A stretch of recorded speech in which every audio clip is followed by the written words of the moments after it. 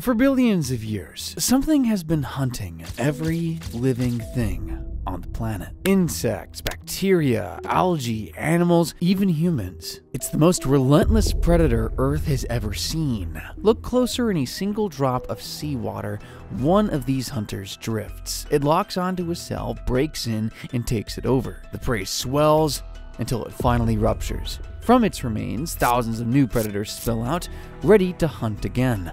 This is a virus, the most abundant biological entity on Earth.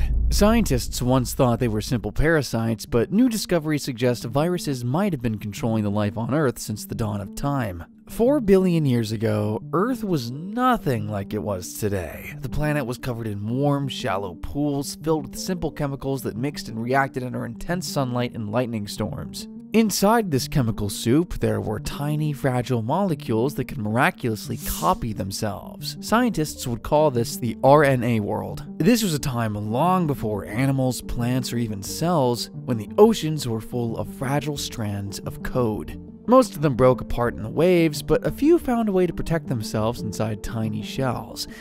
That is when the very first virus-like forms appeared. And they didn't come from just one beginning. Some might have been loose bits of RNA molecules drifting in the seas. Some broke away from early cells, and others might have been cells that slowly lost everything except the ability to infect. Some might even have mysteriously been there before cells even appeared, but we don't know for sure. Despite their origins, viruses were already everywhere when the first true life appeared, waiting for something much bigger. Once cells figured out how to survive, viruses followed them everywhere. In the ancient oceans, bacteriophages exploded into existence. These viruses hunted bacteria, and they became the most abundant biological entities on the planet. But bacteria weren't the only target. Archaea, those strange single-celled organisms that thrive in boiling hot springs and salt lakes, got their own specialized viruses. These archaeal viruses evolved bizarre shapes that look nothing like other viruses. Some are bottle-shaped, others form long spirals or perfect spheres covered in spikes. Then, around 1 billion years ago,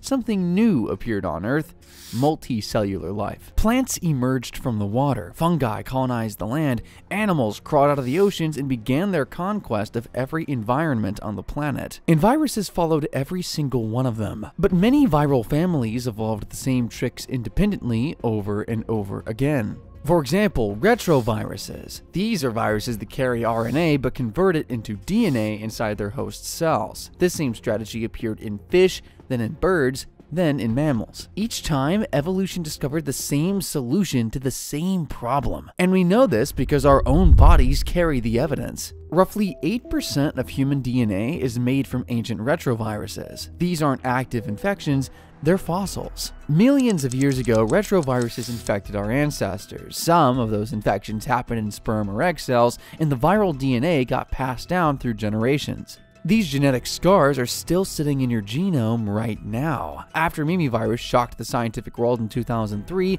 researchers started finding more giants. Pandora viruses and pithaviruses turned up in samples from around the globe. Some of these giants carry over 2,500 genes. They build elaborate internal structures. They even get infected by smaller viruses, creating parasites of parasites. The viral world had experimented with nearly every possible genetic strategy, but their hosts weren't just sitting there waiting to be infected. Around 2 billion years ago, bacteria evolved a defense system that would eventually revolutionize science. They developed CRISPR, a molecular memory bank that remembers past viral infections. When a bacterium survives a viral attack, it takes a piece of the virus's DNA and stores it. If that virus ever comes back, the bacterium recognizes it immediately and destroys it. Every time viruses evolved a new attack strategy, hosts evolved a new defense. This war has been raging for billions of years, and it's driven some of the most extreme innovations in the history of life. But the insanity was just beginning, because some viruses were about to do something that would change evolution itself. By 50 million years ago, Earth was crawling with life. Mammals were spreading across continents, insects filled every ecological niche, the oceans teemed with bacteria and algae, and everywhere, viruses were waging war. But scientists were about to discover something nobody expected: a war within a war. In 2008, researchers discovered something that changed how we understood viral warfare: Inside an amoeba infected by mama virus, they found a second, smaller one. They named it Sputnik. But Sputnik wasn't attacking the amoeba, it was attacking mama virus itself. Sputnik hijacked the viral factory mama virus had built, stealing its resources to replicate. And the results are devastating. Mama virus production dropped 70% while Sputnik multiplied. This layered predator-prey dynamic is exactly what we explored in our video, The Evolution of Hyperparasites, showing how even invaders can become victims in nature's most complex battles. The discovery revealed that viral ecosystems aren't simple. They are nested hierarchies where hunters become the hunted. Scientists call these viral parasites virophages. They're viruses that hunt other viruses, creating a food chain at the microscopic level. Like in the oceans right now, viruses are killing 20% of all bacteria every single day. There are roughly 10 million viruses in every drop of seawater. Across all the world's oceans, that adds up to about 10 followed by 30 zeros. But the conflict is shaping all life on Earth because some viruses were about to start rewriting the very blueprint of evolution. Viruses kill trillions of organisms every day, but they're not just destroyers. They're the invisible architects holding entire ecosystems together. If bacteria weren't kept in check, a few dominant species would take over everything. They'd consume all available nutrients, crowd out competitors, and turn the ocean into a bacterial wasteland.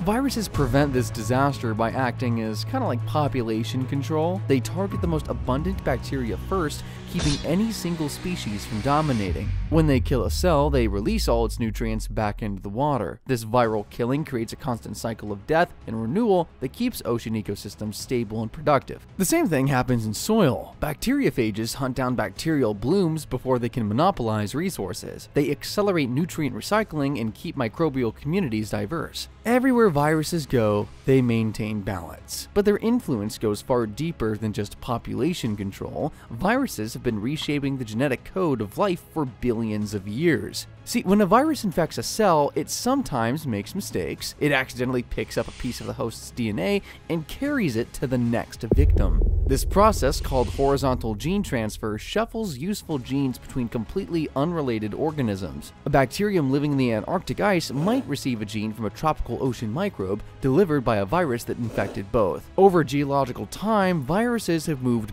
billions of genes across the tree of life. Yet, in nature, viruses often prevent disasters rather than cause them. Even inside your own body, viruses are keeping you alive. Your digestive system houses trillions of bacteria. Most are helpful, breaking down food and producing vitamins, but bacterial populations can get out of balance. Bacteriophages living in your gut constantly patrol the bacterial community. They kill off old cells, prevent any single-cell bacterial species from taking over. Every day, trillions of viral infections happen inside your intestines. These invisible battles help you digest food and stay healthy. Scientists now estimate that viruses are the largest reservoir of genetic diversity on Earth. If you lined up all the viruses in the ocean end to end, they would stretch beyond the nearest 60 galaxies. Every one of those viruses represents a potential genetic experiment, and some of those experiments rewrote the rules entirely. Humans have been locked in battle with viruses for our entire existence, essentially. Some of those battles killed us, others changed us,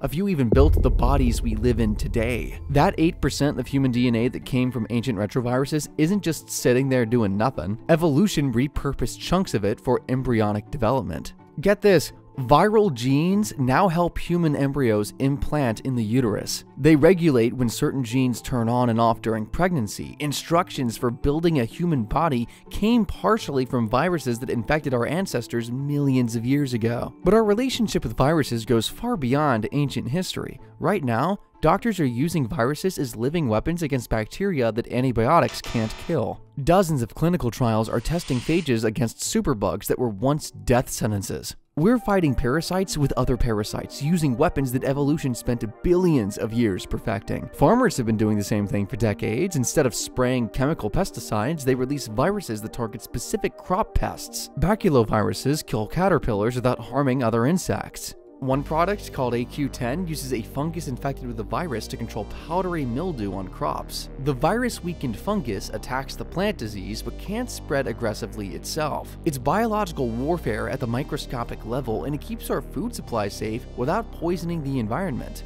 In biotechnology, viral tools are everywhere. Modified viruses deliver genes and experimental therapies. They carry corrected DNA into patients with genetic disorders. Some viruses are even being engineered to specifically target and kill cancer cells while leaving healthy tissue alone. Even CRISPR, the gene editing tool that won a Nobel Prize, came from studying how bacteria defend themselves against viruses. Scientists are now engineering bacteriophages to carry CRISPR payloads. These designer viruses hunt specific bacteria and use CRISPR to cut up their DNA, killing them with surgical precision. We've turned an ancient viral war into the most powerful gene editor on Earth. Companies are mining viral genomes for new antibiotics and antifungals. Each virus represents millions of years of evolution focused on defeating specific enemies. The chemicals they produce could inspire entirely new classes of medicines, and sometimes viruses make diseases worse, not better. The cholera toxin that kills hundreds of thousands of people each year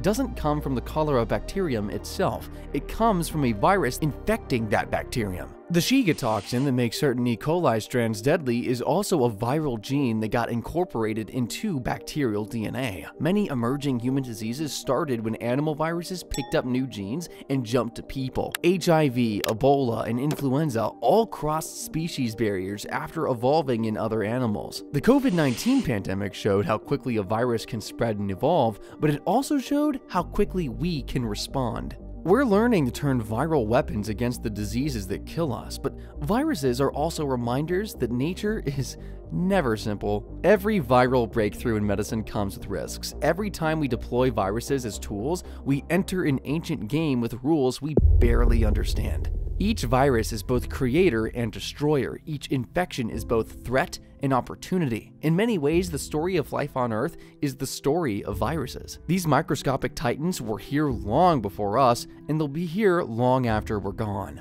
Because the future of life on Earth depends as much on the smallest organisms as it does on the largest ones. The invisible war continues, and we're only just beginning to see the battlefield. But viruses aren't the only masters of invasion and control. Some organisms have evolved strategies so devious they make viral hijacking look merciful. Check out our video on the evolution of parasites to discover nature's most brutal survival strategies. Thanks for watching.